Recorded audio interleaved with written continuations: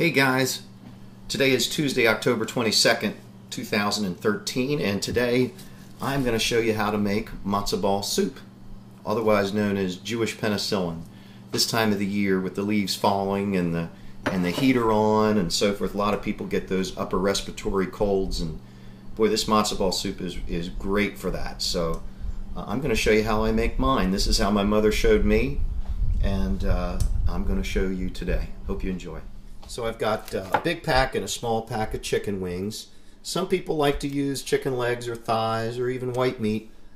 Chicken wings tend to be a little sweeter, so that's why we choose that. We need a couple hearts of celery hearts here for flavoring. Usually I use one large onion, but I wasn't able to get any at the store today, so I got two small ones.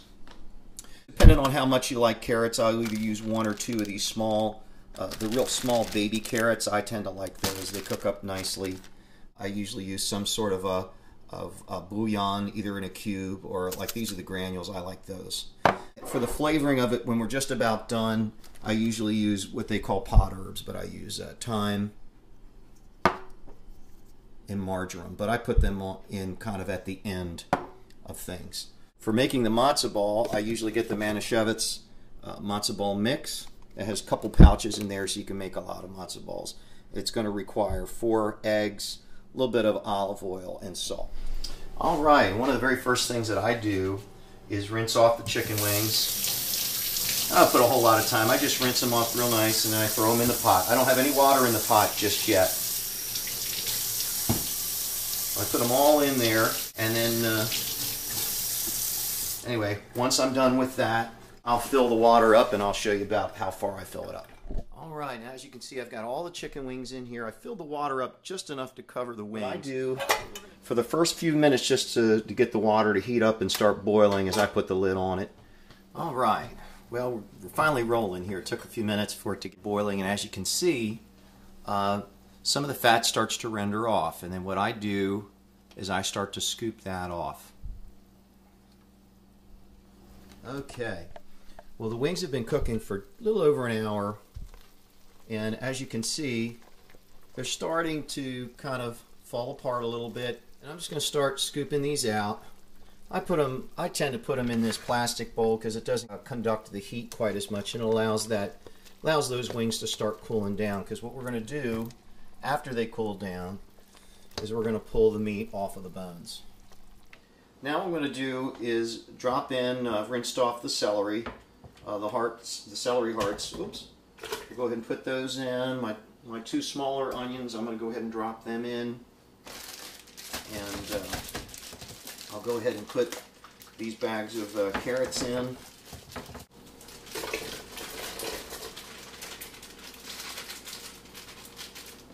We'll go ahead and get this simmering, and this is when it starts to really smell good in the house.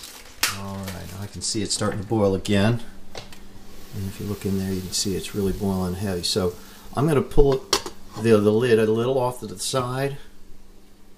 We'll back that heat way back so that it just goes to a real light simmer. Okay. Now we still have the soup simmering. The chicken's cooling here.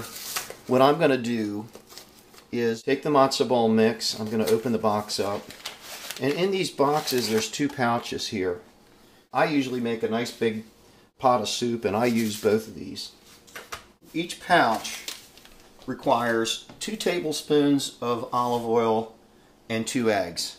So the very first thing I do is I go ahead and crack the eggs into it. Since I'm making 2 pouches, you just, of course, multiply everything by 2. So we'll have 4 eggs and 4 tablespoons of olive oil. So I'm going to go ahead and break these eggs into here. Like that.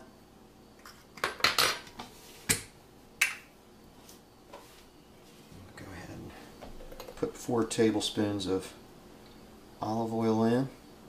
2, 3, 4. Take our fork and just kind of blend these together. And then we just break these pouches open and put the matzo meal in here.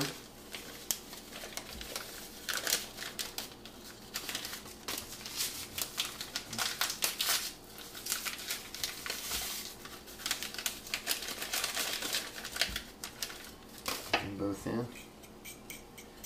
And we'll go ahead and stir this all up. And then once it's all blended,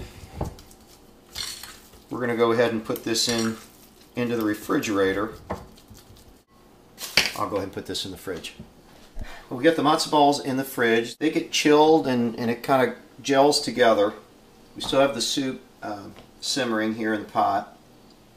Now that the chicken wings have cooled down to the touch, I go ahead and I start going through the process of pulling the meat off of the chicken wings. Okay, we've got all the meat off the bones, and as you can see, one of the things that I do a little differently than a lot of people do with matzo ball soup is I cook a lot of wings. I like a lot of the chicken to be in the soup. Some of the traditional matzo ball soup dishes that you'll see will be a very, very clear broth with virtually no chicken in it at all, and matzo balls. And I just don't care for that. It's too watery for my taste. I like a real hearty matzo ball soup.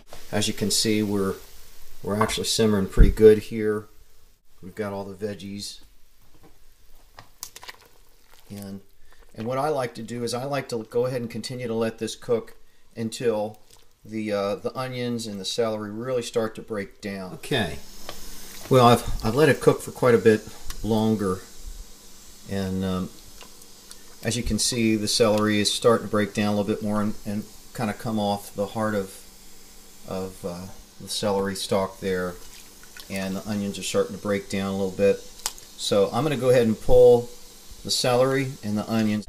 Okay, we got all the celery and the onions out. Drop the chicken down in. Stir that up just a little bit.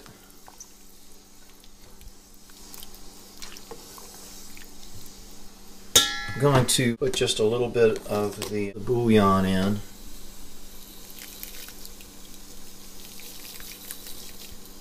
And then go ahead and stir that up.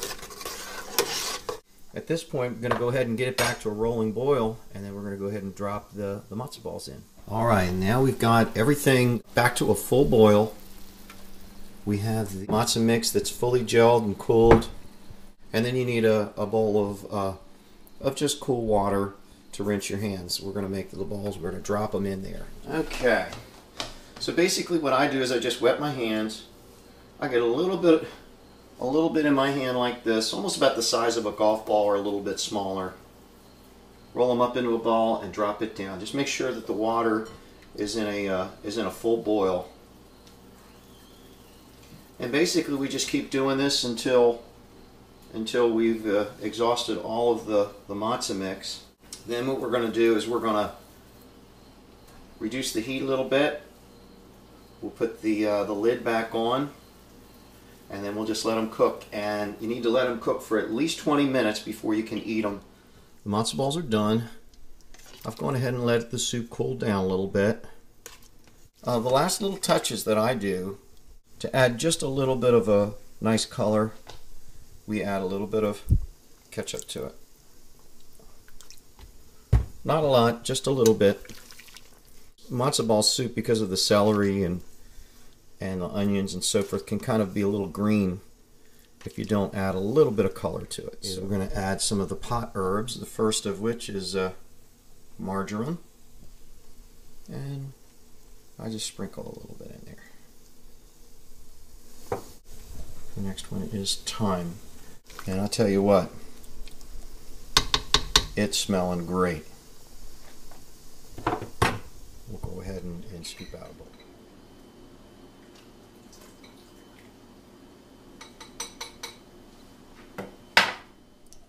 And this is my version of matzo ball soup. I usually serve it with 2 matzo balls in there, a little bit of carrots if a person doesn't like them. Of course, you pick them out. Plenty of chicken, and I will tell you what, it is great, and it is fabulous if you have a cold, and it's also fabulous any time of the year. Enjoy. Alright, well, this is my favorite part of making matzo ball soup, and that's eating it. And this is absolutely my favorite soup on the planet. This is a real good batch too. Very good. Well, feel free to write to me at saul@saulknopf.com if you have any questions about this recipe or anything else. And while you're at it, don't forget my new CD that was produced by Jim Salamone, Grammy-nominated producer Jim Salamone up in Newtown, Pennsylvania. We've got several Grammy-winning musicians on here, from Randy Bolan, who has worked with Smokey Robinson and Patti LaBelle and numerous others. Randy Cantor from Nashville played piano and organ, and he's worked with Carrie Underwood and Ricky Martin, and Jonathan Yudkin in Nashville, who has played strings with just about everybody from Neil Diamond to Kenny Rogers and Rascal Flatts and Keith Urban. Love for you to get a chance to hear this, but you can order this through iTunes, through CD Baby, or if you'd like a signed copy of this, just order it right through my website, which is saulknopf.com. Make sure to leave a little message there for me that you'd like me to sign it, and I'll get it right out to you. Take care. I'll talk to you soon.